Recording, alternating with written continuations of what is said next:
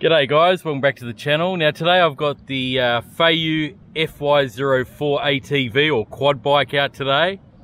Haven't ran this for a while, so I thought I'll bring it out, have a bit of fun with it.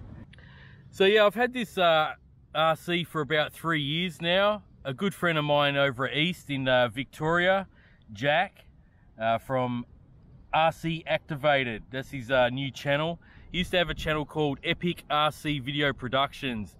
And I'll leave a link to his channel in the description below. Go check him out, go say hi to him, subscribe to his channel. He makes some really good content, guys. So yeah, Jack sent me this, like I said, about 3 years ago. It wasn't running. He only had it for about a year or so. He hardly used it. So what happened with this one, he sent it over. I ended up sending him a RC crawler in return. You know, because he done a nice gesture by sending me this one out. He basically said to me, you know, Dave, if you can fix it up and get it running, I'll send it over to you, you know. So that's exactly what I did.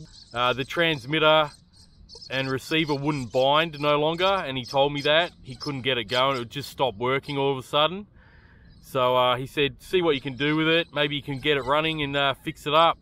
So I did test it out. The Feiyue controller and the Feiyue original receiver ESC combo wasn't working, so I tested it out with a different transmitter off another Feiyue FY03.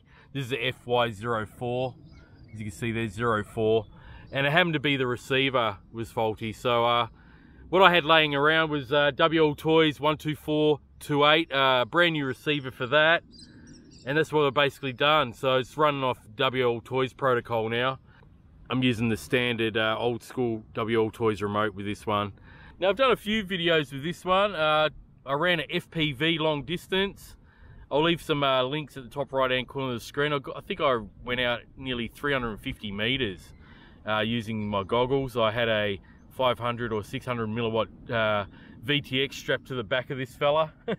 And yeah, it went pretty far. I had to turn back because there was a dead end wall. So yeah, I've done videos with that, using the Jumper T8SG remote with a V202 protocol off the standard receiver that this one runs on. So I thought I'll take it out again on this field here, have a bit of fun with it. I've got a large 2S in it.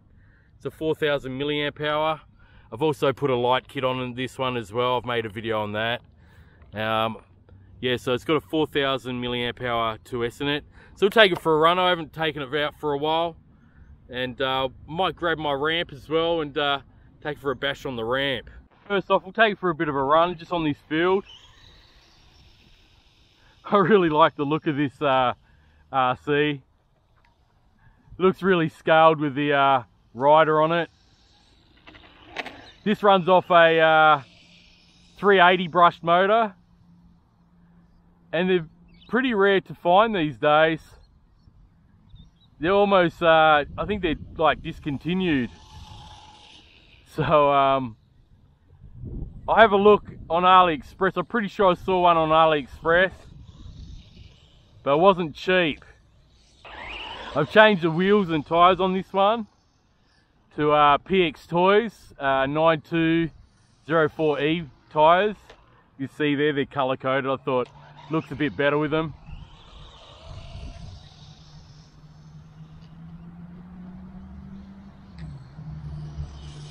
So it runs pretty good. I think WLToys makes a very similar one.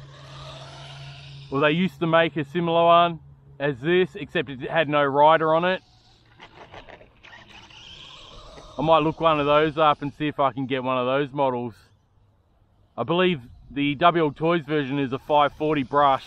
I think it was called the 12428A, something like that. Alright guys, I might get the ramp out, have a bit of fun, see how it jumps. It actually looks pretty funny when it jumps, especially with a rider on it. So I'll get the ramp out and